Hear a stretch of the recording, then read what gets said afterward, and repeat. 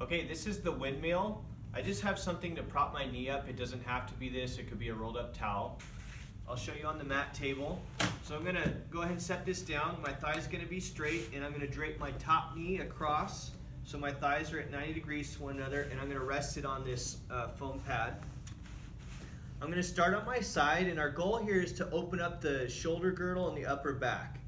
And so I'm gonna take my arms, kind of in an alligator clap here, and I'm gonna bring one up at a 45-degree angle and rest it on the surface beneath me, and I'm gonna point my other one straight up at a 90-degree angle from my chest toward the ceiling. And that's the windmill, and I'll show you just a couple reps here.